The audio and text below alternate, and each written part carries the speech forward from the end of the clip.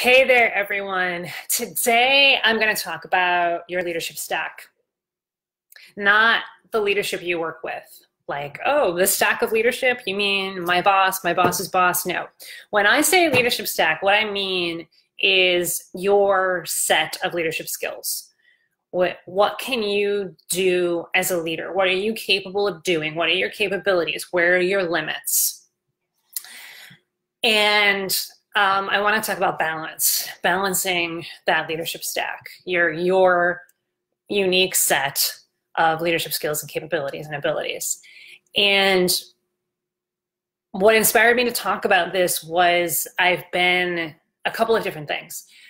Number one, I've been thinking about balance a lot lately. I just had a wonderful 2-hour conversation with one of my coaching friends last night about balance and how it's so important in our lives, and just like the many different ways that we can strive to balance our lives better. And full of yoga metaphors, and it was fun. But also, I just watched a video. It's a CrossFit video by the CrossFit training, one of the CrossFit training folks. And for those of you who haven't been following me for a while, I am a bit of a CrossFit fanatic, not in the sense that I do CrossFit. I actually don't go to a CrossFit gym. The gym that I go to is more of a traditional gym. We do more traditional weightlifting and metcons, metabolic conditioning, weightlifting, and stuff like that. There's a little bit of CrossFit flavor to it, but I don't go to a CrossFit gym, but I love following CrossFit, especially lately because they've been a lot more about health and wellness and just creating what Greg Glassman calls these lifeboats in a tsunami of chronic disease. That if we can learn how to live better and eat better and do fitness better, that we can protect ourselves from many of the chronic diseases that exist in the world, like heart disease and kidney disease, that are completely preventable. So I've been watching some CrossFit videos and training videos, and this particular training video was basically about variance. CrossFit is all about constantly varied, high intensity functional movements. And so they were talking about the varied. What do we mean to vary, and why do we vary in fitness? We vary so that we're not just the one who can do an 1,100-pound back squat, so that we can do more than just that. We're not just a one-hit wonder. And so it's about varying how much weight we lift. It's about varying the time of our workouts. It's about varying the actual workouts that we do, so that we don't become those one-hit wonders, because that's how we get better. That's how we can get be ready to take on anything in life, to prepare for any of the slings and arrows and any of the challenges that life throws at you, from a physical standpoint. But I love taking that analogy and applying it to leadership. And so if you think about variance in your leadership stack, right, you can think about your fitness stack as, what can I do? How much, what's my 1 rep max for a deadlift? Okay, if I were to do 10 reps in a deadlift, how many would it be? How fast does it take me to, run a 5K mile? Or sorry, how fast can I run 5K? How fast can I run a mile? And so it's similar, like, what's your leadership stack? What are your abilities, right? How are you at building relationships? How are you, and then all the little things that come in with building relationships, how are you at running one-on-ones? How are you at running meetings? How are you at networking? How are you at inspiring people and inspiration, right? So how are you at negotiating, evangelizing your excellence, evangelizing your team's excellence, getting people on board and motivating them to do something that maybe they don't want to do? How are you at, so what we were talking about, building relationships, there's inspiring. How are you at thinking strategically, right? And all the things that are involved in thinking strategically? You know, do you tend to get in the weeds a lot, or are you really good at sort of mapping out game plans and communicating them to people? And then are you good at you just executing, you know, getting things done, GSD, getting shit done? Do you have plans to do that? Are you able to automate and delegate? So this is what I'm talking about when I say your leadership stack. These are all the little skills and abilities that are involved in being an awesome leader and becoming the best leader that you possibly can be.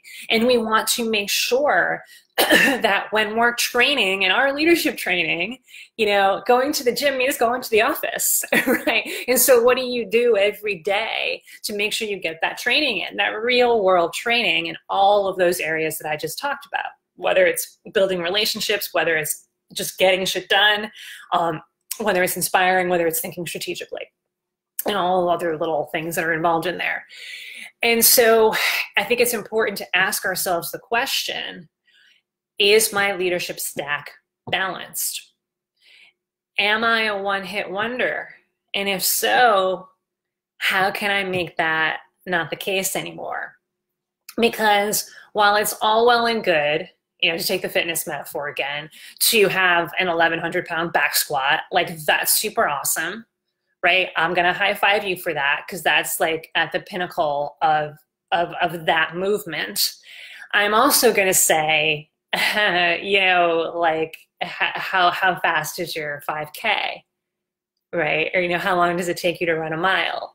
So, because people who are typically that strong are not, their cardio is usually not that great. And they're not able to do the longer movements, you know, the longer term, the longer time frame kinds of movements.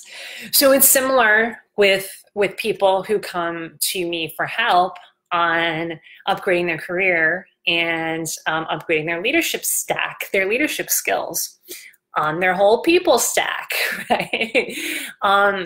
If somebody were to say to me, especially if somebody is coming to me for help, because what that means is I want to get better, right? You know, this isn't just someone who's bragging, and then it's like, all right, so it's like, no, I'm good, right? So that's not that kind of situation, you know, the kind of person who doesn't really think that they need to get better at anything.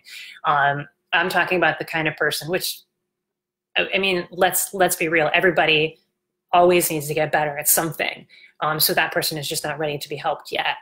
For the people who do come to me and come to me for help and say, yeah, you know, I want to get better at something. I want a promotion. I want a raise.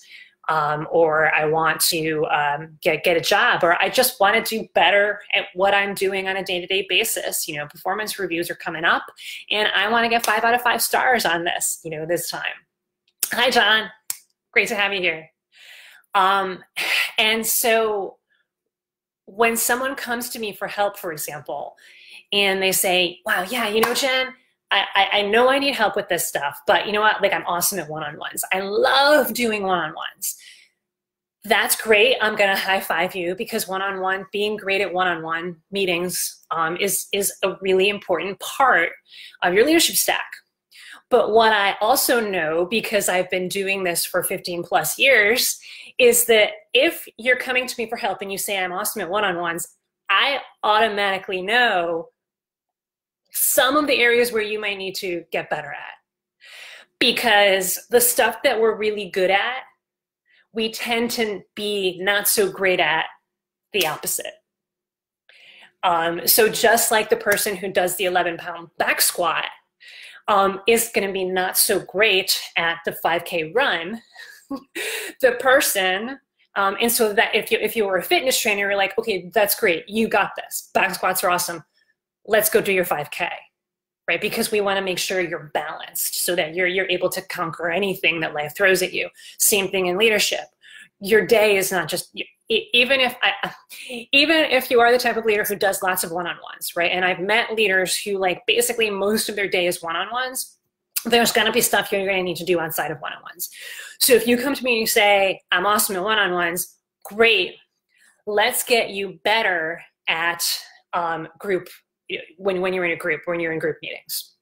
Because you think, what is the opposite of one-on-ones, right? So the opposite, one of the obvious opposites of a one-on-one is group situations. Let's get you better at those group situations. Like, how did you know I needed help with that? Because that's the way the world works, right? That's the way our natural tendencies are going to make us naturally better at certain things, and that means that we're probably weak in that other area.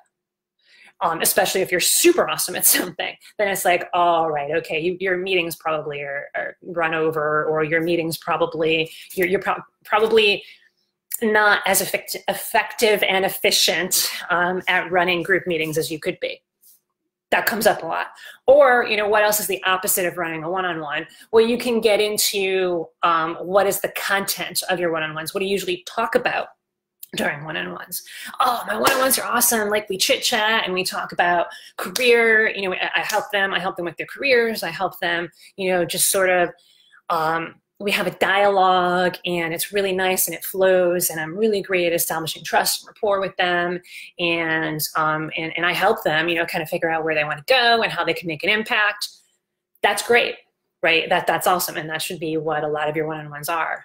But what that means, though, is that when it comes to more structured conversations, or conversations where you may need to influence someone or negotiate something, hint, hint, wink, wink, nudge, nudge, like negotiating salary, or where you may need to have a conversation with your boss about, possibly, getting some resources for yourself or for your team, you may not be as good at those kinds of conversations, and that's what we need to work on. We'll totally take a look at your one-on-ones and how you could do that better, and feel even a lot more awesome about that, because that's going to be your zone of genius. That's going to be your zone of brilliance. So totally, we're going to spend time there, but we're also going to spend time on the stuff that you need to work on as well. Whether it's the influencing, whether it's the negotiating, or things like that. Or sometimes it's the opposite. Like, I've had people who are really good at negotiating, because it's like a very structured kind of conversation, and it requires influencing, it requires sales skills. And a lot of times people who are good at that may not be as good at the more, for lack of a better word, at the less structured kinds of conversations, at the kinds of conversations that are just kind of shoot the breeze, and just kind of going with your gut, going with your heart.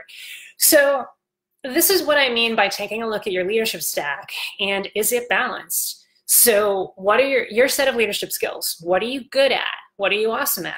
What's the opposite of it?